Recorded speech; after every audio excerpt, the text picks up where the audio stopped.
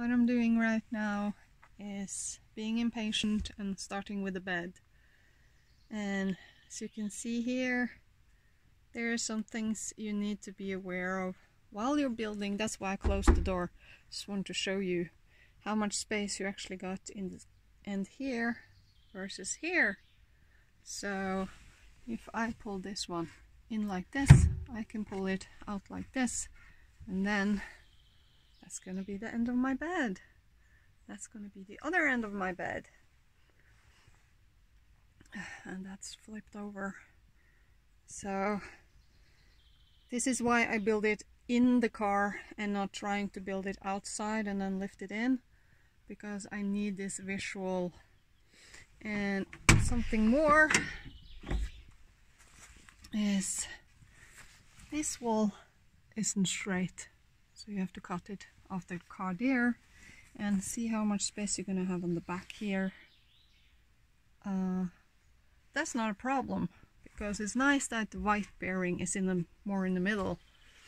So yeah, and then I have to flush this one a little bit, take this off so this rounds, so when I have pulling out and pushing the bed back in, it's gonna slide over this without a problem.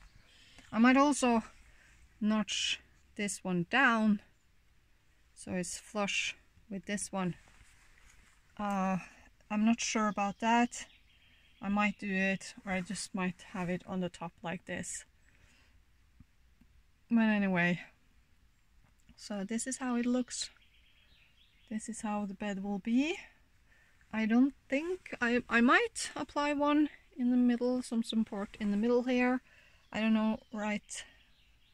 I'm gonna have, I don't think I need more than those three, but I might have one for separation over there. Maybe I have one more over here for separation, or just build one big drawer under here.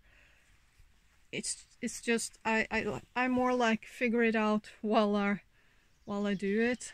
The thing I need to be aware of is weight, because the weight is gonna really have an impact on this car, because it's a front wheel drive, meaning that if I have too much weight in the back, it's gonna put pressure here, and that's gonna lift up in the front, and that means that I'm gonna lose traction in the front.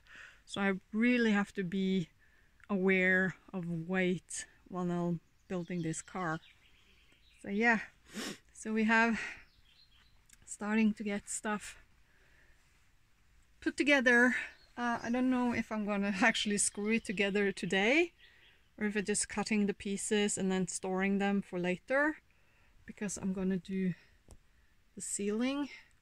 And as I mentioned earlier, this one is a little bit crazy, so I might carpet over that again with another carpet. I don't know. I was hoping to carpet along here before I put the roof up, but I don't know. I think the most difficult part now is gonna cut those this part here. So this is gonna be my roof. This is how it usually looks. This is after I stained it and I put some oil on it. Oh, wait. One hand is not easy, sorry. So yeah, so now we have to cut it to the exact the corners here, because as you can see here, that's what we have to work with, these corners here. So you can't just take this one over to this one and this one over to this one, because you got corners, and those corners are a nightmare.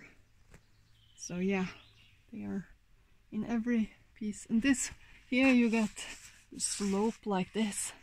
I think this is gonna be the easiest part, because it's got a slope, but then you have to secure it.